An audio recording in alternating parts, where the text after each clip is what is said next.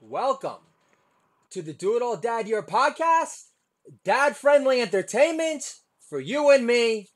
I'm your unemployed host, Michael Kornbluth, which my wife likes to remind me of on a 24/7 basis. And this is episode 28. Anthony Bourdain rips my frozen lunch apart. That title, Anthony Bourdain rips my frozen lunch apart, was in fact my last short story to get published in Fire and Knives, which won Best New Food Magazine in England in 2012. So if my retired father doesn't take a break from CNN today to call me, I'll assume he still hates my writing aspirations more than Trump winning. Revenge suicide notes are a thing now. For example, Kate Spade's suicide note, which will go down as the most passive-aggressive suicide note ever, read, "It's not your fault. Don't feel guilty. Dad will explain." Meanwhile, Dad's thinking, explain what? That I'm the one you can't stand? What a bag of shit, Kate! In case you're wondering, Dad did explain in a letter. It was an op-ed to the Times, I think. But there was a letter. I read it on Twitter. This was the dad's explanation, Kate Spade's husband. Kate Spade suffered from depression and anxiety. Join the club, Kate! I had to explain suicide to my 7-year-old daughter on your behalf because she happened to pick up the New York Post that day and can now read and read the headline. She was able to read suicide and Kate Spade on the cover of the New York Post. All thanks to you, Kate, you feckless cunt. Memo to Sally Field. Burt Reynolds really doesn't like your wrinkled ass anymore. Has the Pope given Samantha Bee's apology his blessing yet? Because you can't repent without his divinity spark. Long live Carlos Santana. Not a single player truly grooved to his guitar rendition of the national anthem outside of Clay in Game 2 at Golden State. Everyone else looked like uptight cunts. How does Kate Spade trend longer than Anthony Bourdain? Of course, Twitter rewards the most passive-aggressive suicide note giver ever. In related news, Netflix produced a second season for 13 Reasons Why Sylvia Plath is Hot Again. I'm still waiting for Obama to claim credit for birthing the Me Too movement because so many high-profile pedophiles were brought to justice under his watch. This is my impersonation of Van Jones interviewing Kim Kardashian. Van Jones, Trump is using you, Kim. And this is Kim Kardashian. Is the Persian American community going to put Trump over the hump in 2020? You four-eyed fraud. Reruns of Roseanne have been replaced by reruns of The Cosby Show and commercials for Ambien in heavy rotation. Justin Trudeau being accused of groping a woman sounds as believable as Obama being accused of groping Pamela Anderson in a three-way with Julian Assange to NASA's ether. Don Lemon calls critics who criticize NFL players who won't stand for the national anthem as fake news patriots. Instead of Stormy, report on servicing U.S. sailors on Fleet Week to thank them for their service. And I'll give you patriotic props, Don. It's now official. Philly is a sanctuary city. I don't think this is the form of prison reform Meek Mill has in mind, or even Benny Siegel for that matter. Holla! This is my daughter. Daddy, why is Philly a sanctuary city? So Eagles fans come across as more genteel at Deputown balls in the fall. Trader Joe's organic Raisin Bran clusters should be called Diet Kashi. How is it even a debate anymore? For all the talk of LeBron's brawn, pipe cleaner arm Durant has owned the goat herder king in the NBA Finals for not 1 but 2 years straight. Still, Durant is only a tad less likable than Obama's enlarged droopy drone Jay Sucker.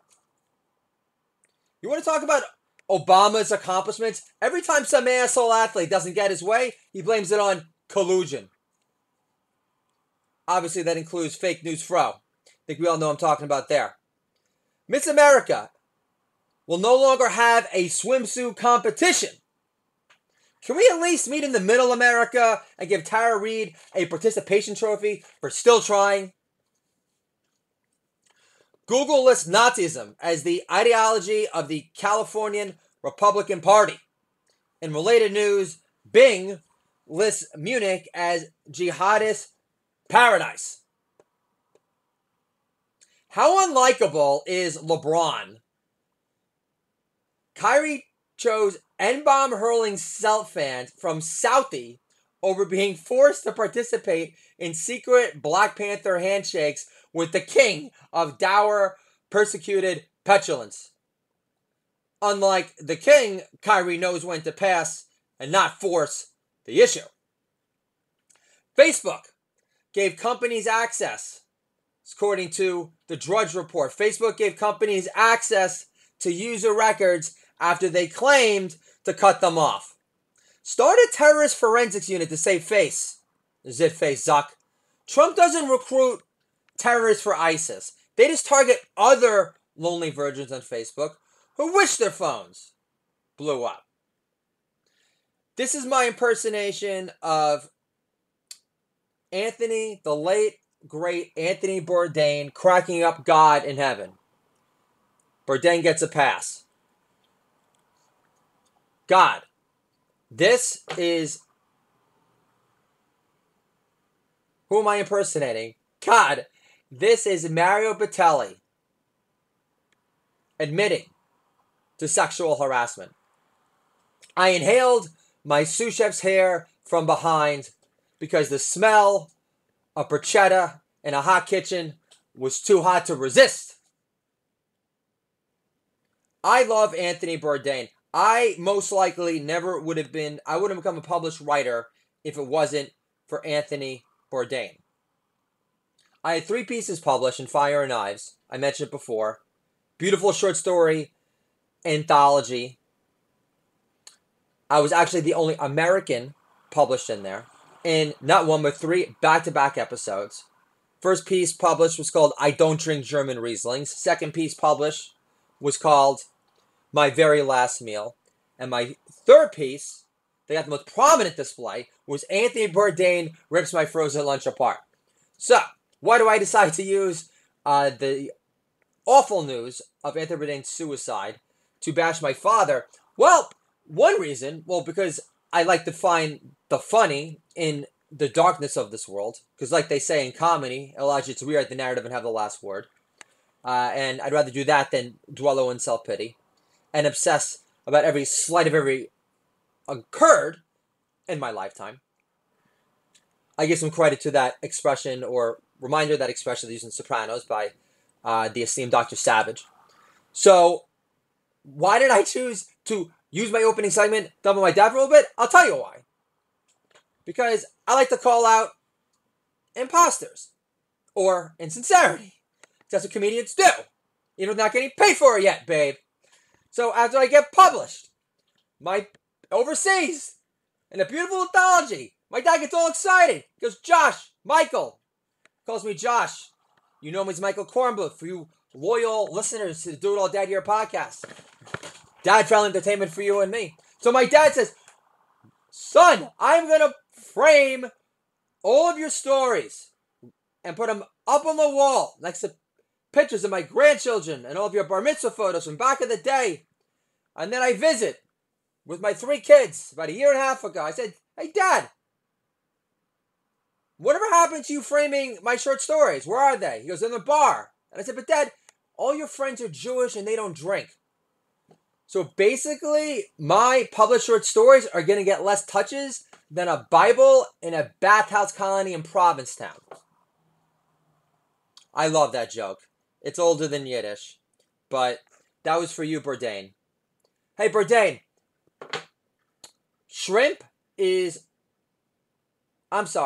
Crawfish is shrimp with more personality. That's for you. I became a critically acclaimed Yelper for you after my daughter was born. I didn't have time to do open mics. And I decided to, because I had a news monitoring job that was going nowhere. I was squeezing in some open mics. But I decided to improve my storytelling ability.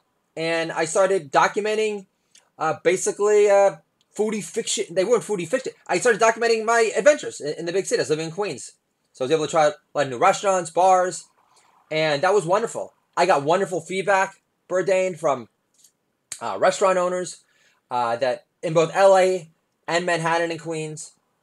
And what I learned, and this is a little message here for all you do-it-all dads, I would not discourage your children from shying away from certain social media platforms like Yelp, because it is an open mic, and it does give your children an opportunity to express themselves, and also to receive unsolicited praise. You can actually get a very so funny nod, useful, you can get written compliments, like one of them that's actually like pre-programmed says, I'm going to be in the audience one day, giving you a standing O for your own pilot. That's a beautiful thing.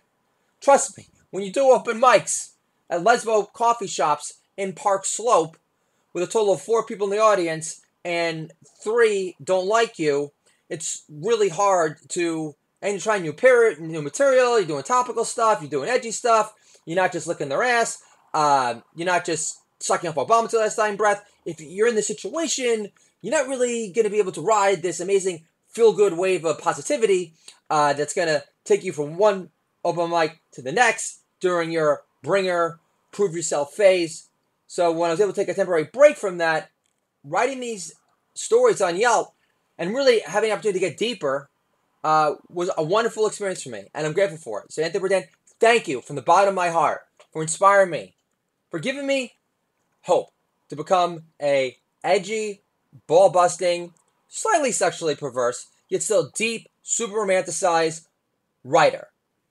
You're a New York original. I consider myself one too. I know you're originally from New Jersey. You're a New Jersey legend, in my eyes, forevermore. Up there with Jovi, Kevin Smith, Bruce. You guys know who you are. You're just as smart, just as deep, just as poetic, exude just more gravitas, if not more. I loved you. And I still think there's foul play. I just can't see you killing yourself out of the blue. You were involved, Dad. You loved your daughter. You had this new relationship with a woman that was involved with Harvey Weinstein. I'm reading on my Twitter feed saying that the Illuminati had you knocked off because your girlfriend had outed Harvey Weinstein. Harvey, here comes Weinstein, for the rape monster, scumbag of biblical proportions that he is. I want that guy's head on a stick. If it isn't, this entire Me Too movement means bupkis, as they say. And I don't really think I'm, being off by saying that. So I want to read right now, Anthony Bourdain rips my frozen lunch apart. It was inspired by Anthony Bourdain. I became a recommended writer about 12 years ago. It's more like 10 years ago. For my 30 Rock script, I've always been able to capture established voices very well. It's one of my few natural gifts in this world. So I'm going to share it with you guys right now. Here we go. And this is for Anthony Bourdain. I can't title an episode Anthony Bourdain rips my frozen lunch apart and not read the story and pay homage to the late, great Anthony Bourdain. Today, you're no better than the other common office workers that wait in the kitchen behind you to warm up their own frozen food fuel. I'm paraphrasing here, but as Bob Dylan once said, how does it feel to be a complete unknown, eating lunch alone, like another office drone? It's time for a reality update. If you're stuck eating frozen lunches at work into your mid-30s, then your chances of stepping up in this world will just zap to death in the microwave, and your career is ice cold. Understand, folks, I wrote this about 7 years ago, right before my first daughter was born, Matilda Rose Kornbluth, a.k.a. Singing Rose. I'm going to continue with the piece. And I remember like it was yesterday, wrote this piece in the New York Public Library. It was a blog that I was able to repurpose. Here we go. Oh, never had a bad writing session at the New York Public Library. Just throwing it out there. You tap into spirits. Beautiful place, and they've renovated it. How can you expect, this is Bourdain, I'll continue with the piece. How can you expect to build a ladder up to the stars and climb every rung when you haven't outgrown the office kitchen or moved an inch up the corporate ladder since college so many light years ago? Did you actually think a frozen lunch from Trader Joe's would make you feel better about yourself? Do you feel secure inside, knowing that you sold your soul to indifference and permanent career stagnation by standing in line with the other office settlers that live off such tiny worker bee servings? Is this your vision, to become a loser contestant on the reality show America's Least Desirable Worker? How do you poke holes into your plastic wrap that covers your frozen lunch without trying to poke a hole through your neck with that cheap plastic fork that was lumped together in a box with hundreds of other plastic camp out at work utensils? Waiting for your coworkers to warm up their healthy choice trays can't be a walk in the park, as the young girls look down at you, thinking a man his age should have an expense account, important places to go. Yet instead he's stuck here, waiting in line like some pathetic, defeated old man at a sample station at Costco, who survives off their bulky packages of turkey burgers and other wallet-friendly, frost-burnt delights. Healthy choice lunches are horrendous. A tasteless display of prison meals designed for mass consumption. At least you went with the frozen lunch from Trader Joe's, but that still doesn't make you any better. You're only deluding yourself into thinking that you come off as a more sophisticated, environmentally sound frozen food eater. You are still warming up your lunch. You've given up all hope for a richer, more satisfying life. So you actually suck more, because you're a pretentious, bottom-eating reheater that has no business feeling superior to anyone in the first place. I can picture your broke-down ass now rereading the microwave directions on your torn-open lunchbox just so you could avoid the sorry stares from your younger, friskier female coworkers that feel sleazy for being stuck in such a dirty office kitchen with a dirty old man that's been known to pop a Woody while staring at their cleavage as they wait for the popcorn to pop. I would lose my appetite if I had to reach into your splattered office microwave in order to grab such gross and gooey grub.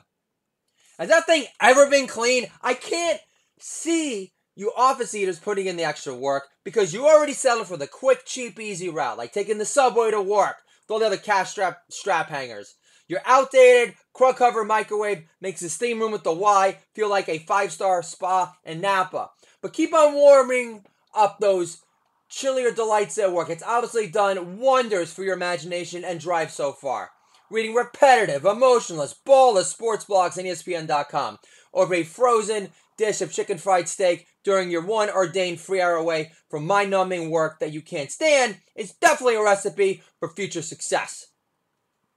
At this rate, your 5-year plan should be to blow your brains out if you're still doing this at 40. I'm 42 now, and I'm an unemployed comedian / father of 3 and hosting a podcast, so at least I'm moving in the right direction. If you're going to think big, man up already and tear down those cubicle walls of indifference. If you're going to think big like Donald Trump says. I wrote this 6 years ago. Not like every other contented sales guy that enjoys web surfing with other fellow schmutzy, slime, brain drifters. I'm not calling myself prophetic, but pretty wild that I did inject a Trump mention here before the fake news collusion story regarding Russia became considered actually hard-hitting, real-based news, even though we all know that story's got less legs than Lieutenant Dan. So how awesome is that? And also, a little creepy, I mentioned suicide here in relation to Bourdain. I'll continue. Almost done here. You get what you settle for. Truer lines have never been spoken. So glad I came up with that. Definitely channel that through you, Lord. Not that smart. You get what you settle for. And I don't think you're ready to throw in the towel yet. Can I get an amen? I say amen. I say amen. I am not ready to throw in the towel yet, Lord. So get your ass, or Bourdain. So get your ass into fighting shape. I have. Start cooking again. I have. And fill your soul, mind, and body with affordable, gourmet delights that nourish your dreams of real-life success in the Big Apple. Big city. If you're going to make it here, start acting like you belong here. At the VIP table with Russell Simmons and the newly anointed bad boys of comedy. Again, 6 years ago. Quick side note. It's my impersonation of Russell Simmons addressing all of his rape allegations. Read my lisp. I didn't rape any of those vindictive, over-the-hill hoes. Not. Court of public opinion. What am I talking about? Just take them to trial. And we'll find out for good. You have to graduate from the kiddie table and start dining like a cultivating young man on the rise instead of drifting from one dead-end job to the next without any celebratory meals or big game conquests in sight. True words never been spoken in relation to myself. Kick down those staff kitchen walls. Dream past your meager paycheck to paycheck existence and you'll see the light. Even though you can't afford to eat like a king yet, you can start acting like you crave it more than those stuck in their own frozen universe. But don't beat yourself up too much. The chicken tikka masala frozen meal from Trader Joe's isn't that bad. Written by myself, Michael Kornbluth, and the voice of Anthony Bourdain. Rest in peace, big fella. You embodied class, grace. You're a true American original, a true New Yorker. You were the only celebrity that fell victim to Trump derangement syndrome that I gave a pass because I loved and respected you so much. You were so modern and so current, and you played such an unbelievable transformative influence in my life. So, my prayers go out to his daughter. Your father's an amazing writer, one of the best ever. And he was an amazing showman, amazing filmmaker. And I love everything Anthony Bourdain did in his life as far as the work. Writing was his salvation. He could have ended up a no-name heroin junkie. And he found the time to write his story, speak his truth. And that gave him a new lease on life. And that's a beautiful thing. So I love you, Anthony Bourdain. I can't wait to crack you up above when that time occurs. This is Michael Kornbluth, your host for the Do It All Dad Year podcast. Dad-friendly entertainment for you and me. Working remote can make our kids great again. Talk to you soon.